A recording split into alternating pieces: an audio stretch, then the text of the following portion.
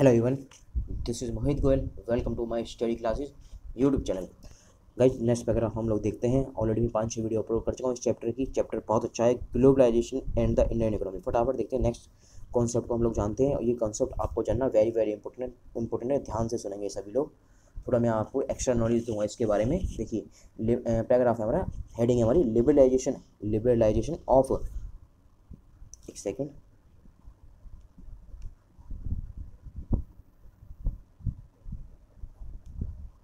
Liberalisation of foreign trade and foreign investment policy. ठीक है,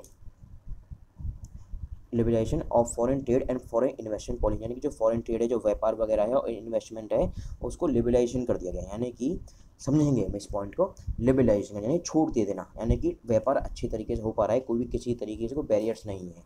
देखिए क्या हुआ था 1991 में। क्या हुआ था, हमारी जो देश की जो इकोनॉमी है ना, वो डाउन हो गई थी। कब हुई थी? 1991 में। हमारी जो है 1991 में हमारे देश में जो है रिसेशन आ गया था, मंदी आ गई थी। तो उस टाइम पे जो आरबीआई गवर्नर थे वो थे हमारे मनमोहन सिंह जी, हमारे ये वाले मनमोहन सिंह जी थे। ठीक है जी। और उसके बाद इनको फाइनेंस मिनिस्टर भी बनाया गया। फाइनेंस मिनिस्टर काफ़ी बाद में बनाया गया। उससे क्या होता है, इन्होंने एक सजेशन दिया। उस टाइम रिसेशन आ गई, मंदी आ गई थी हमारे देश में, काफ़ी इकोनॉमिक सिचुएशन काफ़ी डाउन चली गई थी। इन्होंने एक सजेशन दिया, 3 कॉन्सेप्ट दिए, या कहीं 3 पॉइंट: लिबरलाइजेशन, प्राइवेटाइजेशन, ग्लोबलाइजेशन।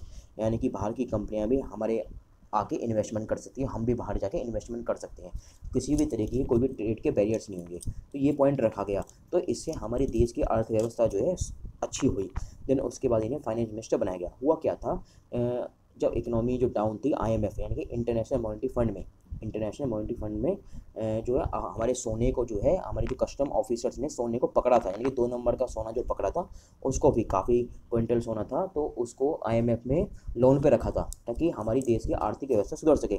लेकिन उससे भी जो है हमारी आर्थिक व्यवस्था सुधर नहीं पाई थी, हमारी जो आर्थिक व्यवस्था जो सुधर नहीं पाई थी। देन उसके बाद जो एलपीजी को लाया गया, यानी कि लिबरलाइजेशन, प्राइवेटाइजेशन, ग्लोबलाइजेशन, इस कॉन्सेप्ट को लाया गया, जिससे हमारी इकोनॉमिक सिचुएशन अच्छी हुई। ठीक है, आई होप आप मेरी बात को समझ रहे होंगे।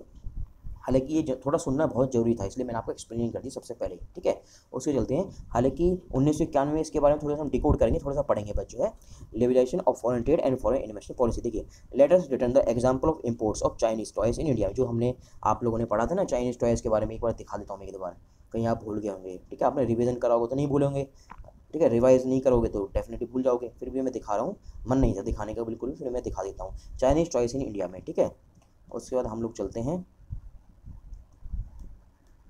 देखिए, let us return the example of imports of Chinese toys in India में। जो जो हमारे टॉयज हैं, चाइनीज टॉयज है, वो हम इंडिया में जो इम्पोर्ट हो रहे हैं। Suppose the Indian government puts a tax on imported toys में, यानी कि जो इंडियन गवर्नमेंट है, जो भी हम लोग इम्पोर्ट करते हैं, बाहर की कंट्री से इम्पोर्ट करते हैं, हम उस पर टैक्स लगाते हैं। Suppose the Indian government puts a tax on import of toys पर। ठीक है, वट वुड हैपन, यानी कि उसके बाद क्या होगा, those who wish to import these toys would have to पे टैक्स ऑन दिस। यानी कि जो बायर्स हैं, जो those who wish to import, जो भी चीज़ों को जो भी पर्सन जो है इम्पोर्ट कर रहे हैं, गवर्नमेंट जो भी इम्पोर्ट चीज़ें कर रही है, जो भी लोग इम्पोर्ट कर रहे हैं चीज़ों को, उन उन टॉयज पर टैक्स देना पड़ेगा।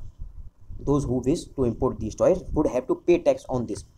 बिकॉज ऑफ टैक्स के कारण बायर्स विल हैव टू पे higher price on imported toys. मान लीजिए कोई भी प्रोडक्ट है ना, कोई भी प्रोडक्ट है, 500 रुपये की उसकी कीमत है। ठीक है, उस पर, ठीक है जी, 500 रुपये कीमत है। अगर उस पर मान लीजिए टैक्स लगा दिया, मान लीजिए तब टैक्स या 15% हुआ, 20% हुआ, या 12%, जितना भी हुआ, मान लीजिए 50 रुपये टैक्स हो गया। ठीक है, हम ये मान के चले 500 रुपये, 50 रुपये में टैक्स निकल के आता है, तो कितने अमाउंट हमें देना पड़ेगा, कस्टमर को कितना अमाउंट देना पड़ेगा, यानी कि हम बायर से खरीदने वाले हैं, कितने रुपये देने पड़ेंगे, 550 रुपये देने पड़ेंगे।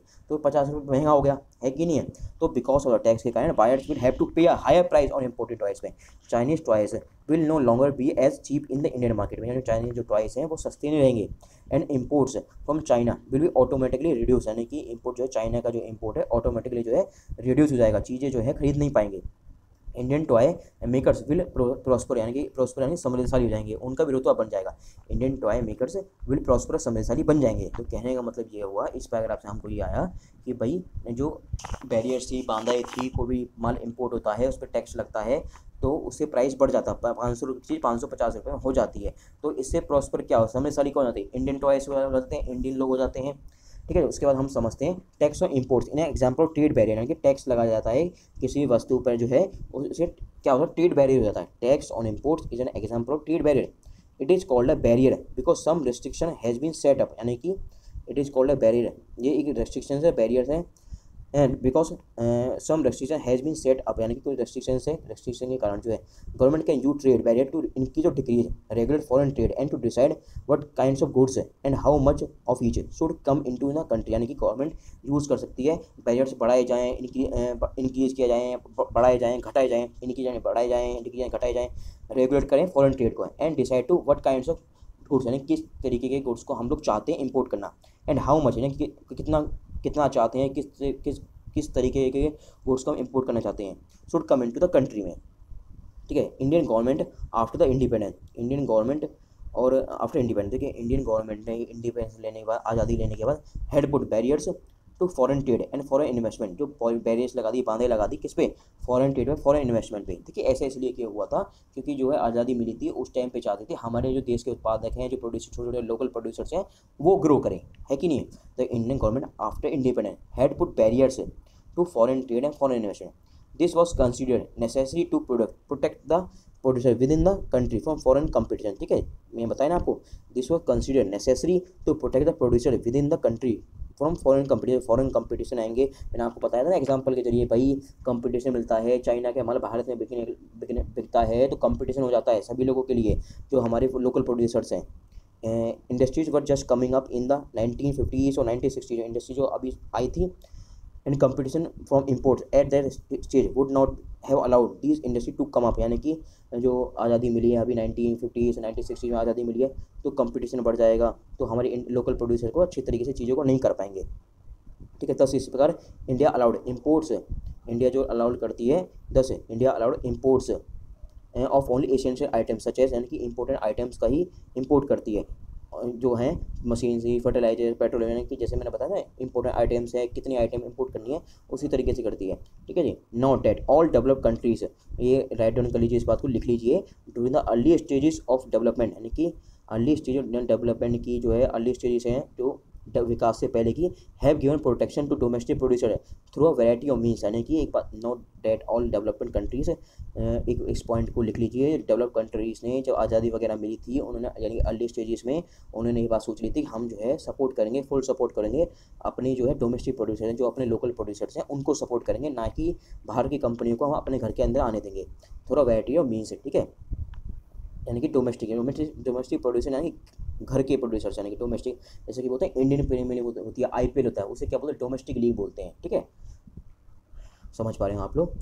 स्टार्टिंग अराउंड 1991, मैंने आपको बताया था 1991 के बारे में बता दिया मैंने आपको, सम far reaching changes in policy were made in India में, स्टार्टिंग अराउंड 1991 में सब far reaching changes in policy were made in India में, इंडिया में पॉलिसी बनाई गई, जो चेंजेस किए गए थे, the government decided that the time had come for Indian producer to compete with producers around the globe, यानी कि द गवर्नमेंट ने डिसाइड कर लिया, एक टाइम आ गया, एक सीमा आ गई कि भाई आप जो है इंडियन प्रोड्यूसर टू कम्पीट करेंगे विद प्रोड्यूसर से अराउंड द ग्लोब, यानी कि ग्लोब से, जो भूमंडल के लोग जो हैं पूरे विश्व के लोगों से जो है कंपटीशन करेंगे, है कि नहीं है। मैंने आपको बताया था लिबरलाइजेशन, प्राइवेटाइजेशन, ग्लोबलाइजेशन, इसके थ्रू जो है भारत के लोग भी वहाँ बाहर जाके ट्रेड कर सकते हैं और बाहर के लोग भी इंडिया में आके ट्रेड कर सकते हैं, व्यापार कर सकते हैं, इससे हमारी देश की इकोनॉमिक सिचुएशन अच्छी हुई थी।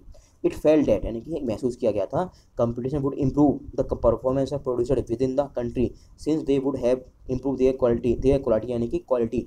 देख भाई, आप देखिए, आपके मन में ये बात आएगी, बाहर के जो कंपटीशन आएंगे, यानी चाइना के लोग आएंगे, ठीक है जी, चाइना के लोग आ गए, या जो है USA के लोग आ गए, रशिया के लोग आ गए, ठीक है, वो हमारी कंट्री में आ रहे हैं, काम कर रहे हैं, तो इससे जो हमारे लोकल प्रोड्यूसर्स हैं उन पर कंपटीशन बढ़ेगा, उनको अपनी क्वालिटी को अच्छा करना ही पड़ेगा। दिस डिसीजन वो सपोर्टेड पावरफुल इंटरनेशनल ऑर्गेनाइजेशन, ये जो डिसीजन जो सपोर्टेड किया गया था किसी तरह, एक पावरफुल इंटरनेशनल ऑर्गेनाइजेशन के द्वारा। ठीक है जी, 10 barriers on foreign trade and to foreign investment were remove to a large extent, यानी कि इस तरह के बैरियर जो हैं फॉरेन ट्रेड और foreign investment were remove to a large extent, यानी कि बड़ी सीमा तक जो है एक जो बैरियर्स हैं जितनी फॉरेन ट्रेड में, फॉरेन इन्वेस्टमेंट के, उनको हटा देते हैं। This mean that goods could be imported and exported easily, यानी कि जो है माल का आवागमन ईजिली हो जाता है, माल जो इम्पोर्ट भी होता है और एक्सपोर्ट भी जाता है easily, and also foreign companies could set up factories and office hair, यानी कि 10 barriers on foreign trade and to foreign investment were removed to a large extent.